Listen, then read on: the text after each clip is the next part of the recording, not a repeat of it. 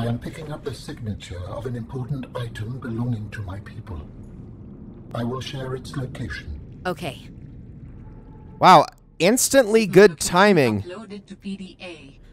And it's over by the snow fox. Because of course it is. Because of course it is. Well, we'll go after that later, Alan. Wow, he interrupted me like right as I was about to start the episode, which amazing timing if I'm being honest, especially because I left the game on idle while I walked away for like 20 minutes. It's random that he just decided to do that now. Okay, what is up, my Squirtleites? It is I, your king, welcoming back to more Subnautica Below Zero. Last episode, we finally left the Arctic Spires. We left our snow fox behind. I'm going to turn off all of my thumper things because I am never going to go back and get those suckers. They are stranded out there forever, and they're probably going to be dead by the time we get back there anyway. So, we've got a lot on the docket today. The first of which is actually to make a reinforced dive suit. So we'll have this to protect us while we head out. It's going to be nice. A nice improvement on our situation. So let's equip all of that. We'll put all of the cold suit resistance stuff in our sea truck really quickly so we can have access to that later. That can go in one of the storage modules. So there's a bunch of stuff now that we're going to need to start making before we go any further in this game. The first of which is a prawn suit, but that's not the only thing. I also need to make myself a couple of modules, but particularly one module for my sea truck. Now, we saw what we need to make the prawn suit in the last episode, but let's go over this other module that I think we have. I know we have the aquarium and storage modules unlocked, and then I want to say we have, if I can be 100% here, I want to say we have the fabricator module, yes, but we need lead for that. So, we're going to be making playsteel ingots, we're going to be making computer chips, all sorts of things. We also need to make enamel gel, which I don't think is going to be a really, or enameled glass, excuse me, which I don't think is going to be a huge issue in particular, but we need to kind of get all of our bearings together, so I need a lot of lead. That is my biggest issue, again, as we've run into many, many times in this game. So I've got food, I've got water on me. I'm going to put all of these freaking first aid kits just away. I really don't need them at all. So let's do that. And then what we're going to do is I am going to head out and we're going to try to gather like at least like 6 or 7 lead, possibly even a whole truck full of lead. And to do this, I'm going to be heading into an area that I have not yet been to, and getting there is going to be tricky. Let's just say that. Getting there is going to be tricky, but we're going to do our best here. So, remember the purple vents? Remember that gloriously glowing purple and yellow area where there's lots of geysers and there's lots of sulfur around and crash fish and there's cryptosuchuses? Well, there's a second section to the purple vents, and you have to approach it with extreme caution, and you have to do that because floating directly above the that section that we want to go into is the chelicerae. The chelicerae that I think we've spotted that one, but we haven't been attacked by it yet. And instead of the, well, have we been attacked by it? I can't remember. We got attacked by a chelicerae. I thought it was the other one over the crater, but maybe I'm crazy. Regardless, this isn't the purple vents though. We're not in that area just yet. I think I'm also going like completely the wrong way. So I'm going to go down this direction. Here we go. This is the purple vents. Okay, so once we get into this area, it's going to light up a little bit more. We need to find a drop-off area. The way you're supposed to approach this is very simple, actually. You want to stay close to the vents, and then you're going to find a spot there where it sort of drops off like this. And then what you're going to want to do is you're going to want to kind of turn around and go down. Again, watch for the chelicerae. It can just lunge at you at any second, and it doesn't really, you don't have to be all that close to it for it to see you. But once we get about to where, okay, that's the spot, I think. No, is that the spot? No, I think it's by the Mercury or something like that. Anyways, oh no, this is the spot. We're literally in it right now. Okay, so the chelicerae is directly in front of us. Like, you can't see it, but it is. Trust me. And we need to go down. If we're attacked, and I don't care too much. I would rather us not be attacked, but it's probably going to happen. So, okay. So see where it drops off here? This is the spot. Where are you at? I know you're around here somewhere. Okay, I'm just gonna go for it. Go down, go down, go down. Go down, go down, go down. Down, down, down, down, down, down, down, down, down, down, down, down, down. Okay, I think we're out of its range now. So, as soon as we get down here, there are, oops, lots of, like, modules and things like that that we can scan. And I have the reinforced dive suit for a reason, just in case the thing attacks me. Okay, docking module fragment. This right here is a module that we can get to actually attach the prawn suit to the sea truck. And I want this before we actually build the prawn suit, if possible. But like I said, I'm also looking for lead. Now, that looks like a piece of the ship, but I can't get to it. Or can I? Hold on. Do I want to get to it? I don't know if I do. Well, I'm going to go down deeper because, yes, this place goes even further. We can only go so far, though, because this is actually what leads to the most dangerous biome in the game, which is not known as the Deep Purple Vents, but rather the Crystal Caves. And you'll notice as we go further down. Whoa, whoa, whoa, whoa, whoa. Okay, too far, too far, too far, too far, too far. Yeah, we got to be careful. We got to be careful. We can venture out beyond this point, but our sea truck can't. So we're down pretty low, which is good. Now we are going to start doing some looking around for stuff. This part of the map is mostly harmless. There's not really anything down here. The Chilicerate should be way up top, closer to the surface, so you shouldn't have to worry about that down here. And as long as you don't venture into the Crystal Caves itself, you should be fine.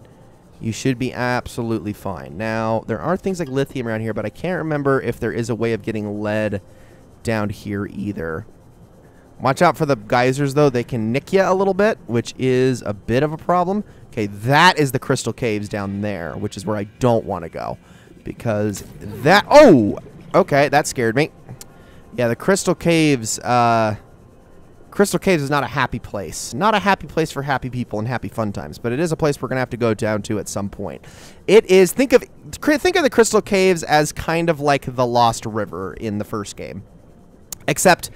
not near as expansive, not near as... Actually, no, that's not even the apt description, is it? It's more like the lava zone. Could provide useful information. Processing. Scan it.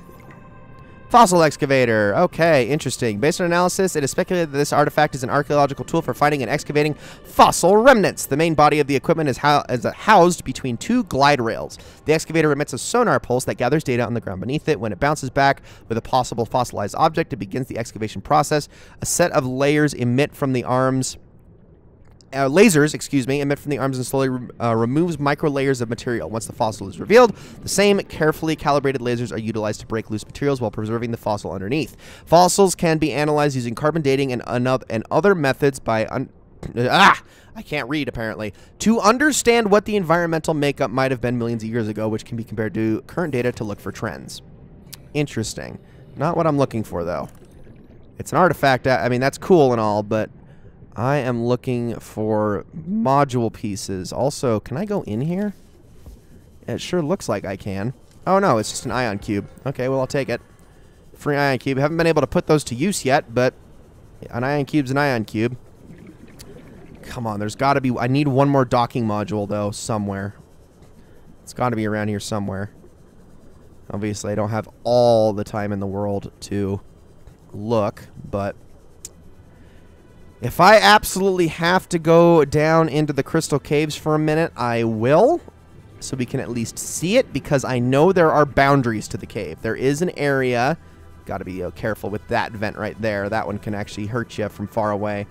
I know there's like a boundary where it's like, okay, once you go past this point, you're going to get in trouble. But at least in the initial area you swim into, you're fine. So... what is that down here? I thought something was glowing, but probably should actually grab the gel sacks. Because I think I'm a little short on these at the moment. So we'll take those. Just a few. And I'm going to go back and catch some air. Warning. 30 seconds of oxygen remaining. And then I think... How do humans cope with the loss of memories? Like forgetting someone's birthday? I don't know, it just happens. When you die, some quantity of knowledge is lost forever to the next generation. Isn't that... I'm warning you, if you call humanity inefficient one more time, I will swim us both into the mouth of the Leviathan. is that sarcasm? I am still having trouble differentiating. How inefficient? Efficiency aside, does the loss of knowledge not create complications? Well, on a personal level, losing someone can be traumatic. But it's harder to process the idea of generational knowledge. Humans aren't networked, so we can't even be aware of what we're losing moment by moment.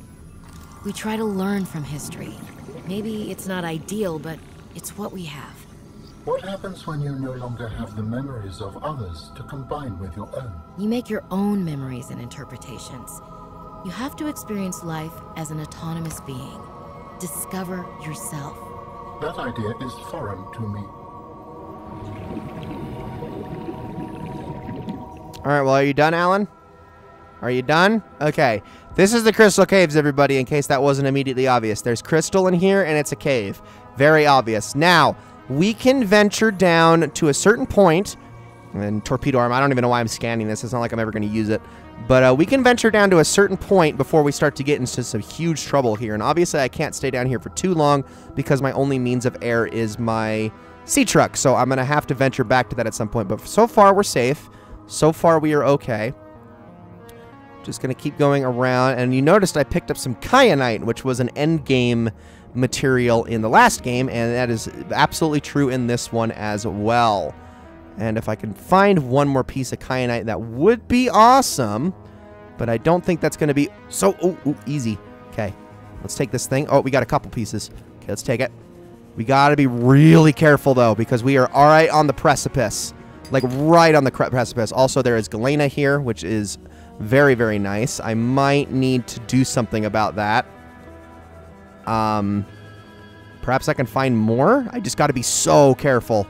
Oh, there it is. There it is. Okay, yeah, well, okay. We're gonna hang back. We're gonna hang back. There is, so by far the most deadly and damaging creature in the entire game. Even more than the ice worm, I would say. Like, it's not a one-hit kill like the ice worm, but it's certainly more frightening than the ice worm is that thing way the heck over there.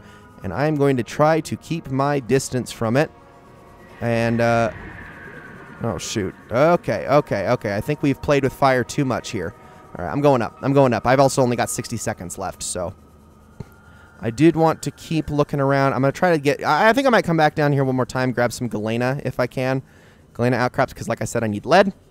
But that floating blue thing off in the distance, that is what we don't want to go anywhere near. And this place is infested with those things. I seriously mean infested.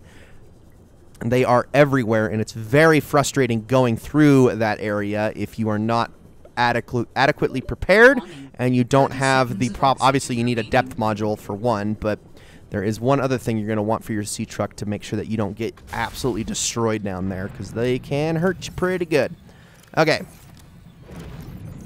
Let's see. All right, I think that's enough. I want to drop a couple things off in here. Put that kyanite away into safety, because I am definitely going to need that for the depth module that I need to craft for my sea truck. Let's keep moving. I probably should have grabbed some batteries at the base, and I just realized that I didn't. That's going to explode. Yep. It's okay. We'll be fine. We'll just take one more trip down there. Just one. Ow! That one was ready to pop, and it did so right next to me. Yes, you'll also notice there are some, like, new fish around here as well. But as long as we stay outside of the range of the big glowy guy off in the distance, we should be fine. We just gotta keep our distance here. He is... and I feel like if I go too close... Okay, there is a propulsion arm. It's not like I need that, though. I don't need the propulsion cannon arm. I just need the frickin'... There we go, kyanite. Okay, I now have enough, I think. I just need the grapple arm and the drill arm, and I'm set for life on the prawn suit. I never need anything else. Why would you give something that's invincible ways to defend itself. I feel like that's a little bit almost overkill. All right, all right, all right. But I am going to be a little daring here. Keep an eye ahead. There. Okay, we got the propulsion cannon, which is, I mean, that's great and all. It's not like I'm going to use it, but... All right, let's keep looking for Galena now. Which there, I think, is a lot. I'm going to keep looking that way, too, just in case one of them decides to sneak up on me. Okay. I don't have a ton of time down here. I think I'll book it in like 60 seconds.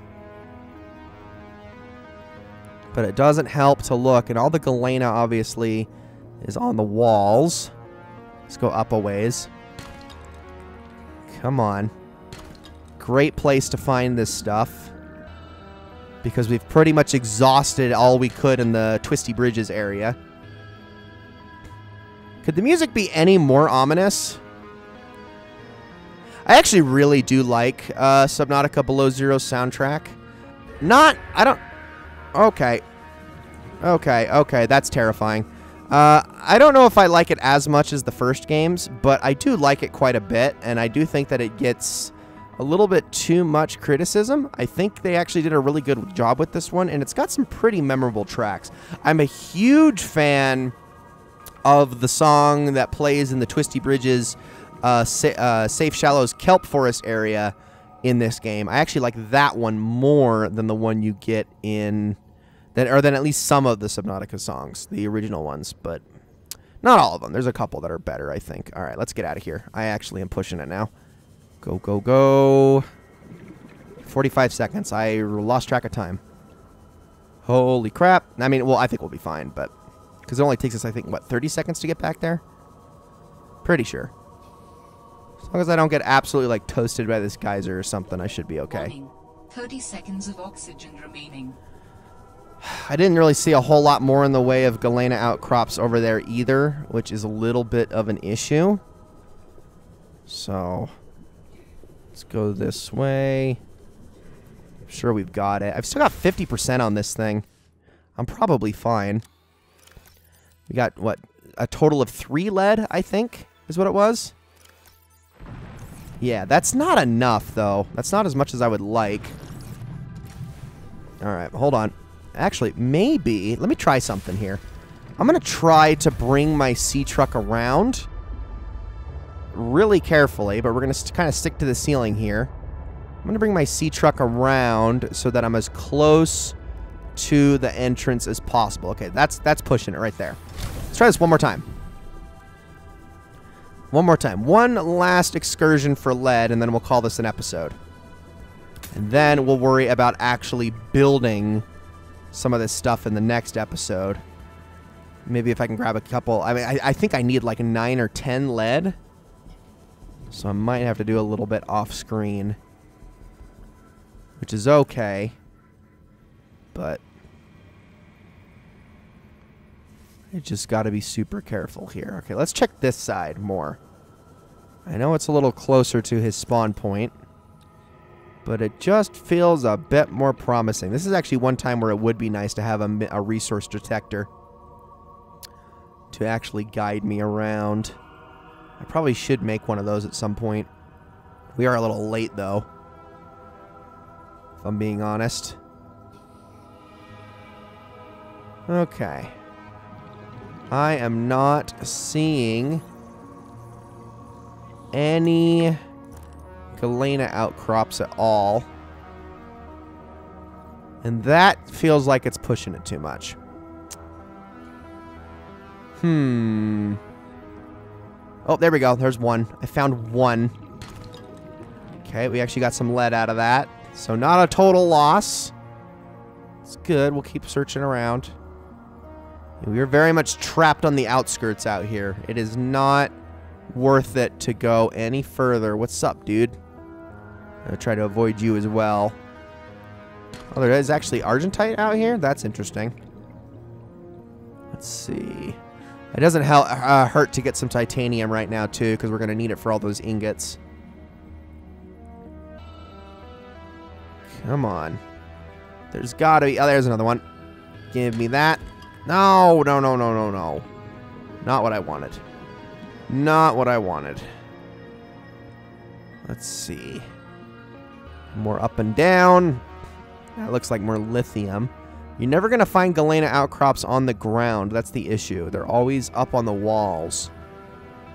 Or up a little higher. There's the thing. That is the thing. Can you see it more clearly now? We want to avoid that at all costs. Ugh. Hate those things. All right, well, I'm just going to grab a little bit of lithium on the way out. Bit of that, too, I guess. I've got time to get back. So we'll just grab a few of these things on the way out. A little bit of assorted goodies and knickknacks. That will do me good. And then we can call it here. Guys, thank you all so very much for watching this episode of Subnautica Below Zero. I hope you all enjoyed it very much. In the next episode, we are going to get to actually putting our prawn suit together. I also still need to get myself a docking module to actually finish that construction. So I'm going to work on that in the next episode as well. We're going to build the fabricator module, the docking module, attach them to our sea truck, and get ourselves, obviously, on top of all of that, the prawn suit. It's going to be a very productive episode, I hope. I hope we have enough to actually make it all happen. So, guys, thank you all so very much for watching, and I will see you all in the next one.